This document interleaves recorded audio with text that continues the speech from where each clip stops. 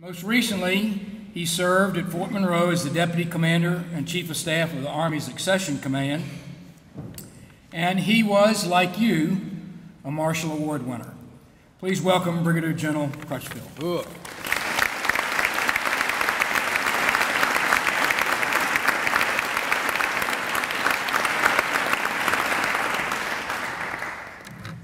Well, thank you all. First of all, General P, General Bartell. It's always great to be around friends. General Bartell and I are great friends and have served together. It's my honor to be here, sir. Thank you for having me. Distinguished guests, but most importantly, all of you. I traveled here today to speak to you. And I hope that something that I say here in the next 10 minutes or less will, because I know it's just after lunch, will hit home. I'll start by saying this. In 1859, the Great Blondin, you know who the Great Blondin was? You know who that was?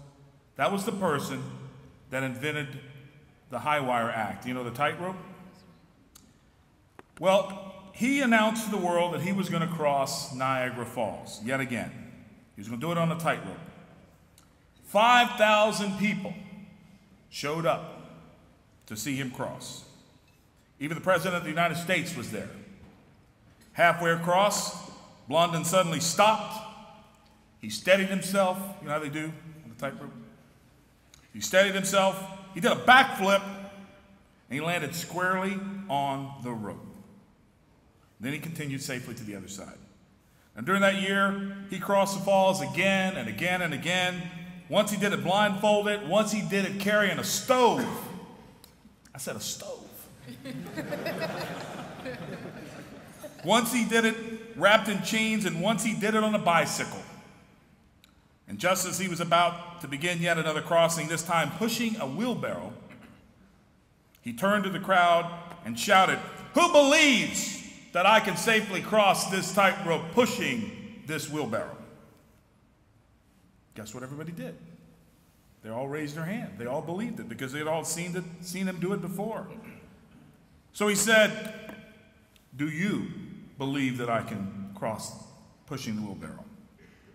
And she said, yes, like she said. And he said, do you, sir, believe that I can do this crossing? And he said, absolutely. That's what he said. That's what's in my notes. Finally, yet again, he said, "Cadet Foster, the person who General Crutchfield ate your cake by mistake. Don't blame him. Do you believe, Foster, that I can cross pushing this wheelbarrow?" And guess what Foster said? He said, yes, sir. He said, yes. And then he said, "Okay, Foster, then you get in the wheelbarrow." Now, you just had a first-class education from a first-class university. Like the man in the crowd, you do know a lot of things. But also like the man, there'll be times in your life when knowing things won't matter as much as how scary that situation may be. And when it happens, you'll have to decide whether or not to get into the wheelbarrow. You're about to join the ranks of the greatest army in the world. There's going to come a time in your Army career when you are ordered to do something that you may not believe that you can do. To succeed in that situation, you're going to have to trust. You have to trust your instincts, in your training, in your education.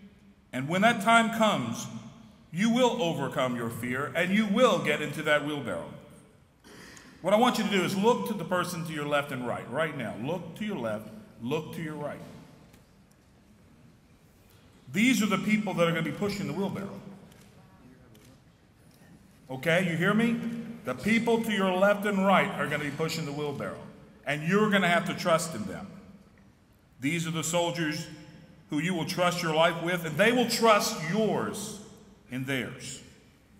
You know, in an era when too few citizens answer the call to service, to community or to country, you have chosen to serve. You're doing so in a time of war.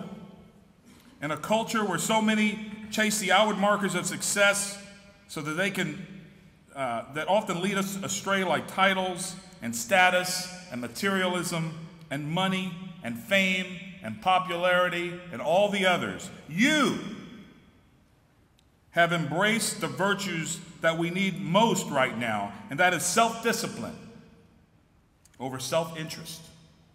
That is work over comfort, and character over celebrity. After an era when so many institutions and individuals acted with such greed and such recklessness, it's no wonder that our military remains the most trusted institution in our nation.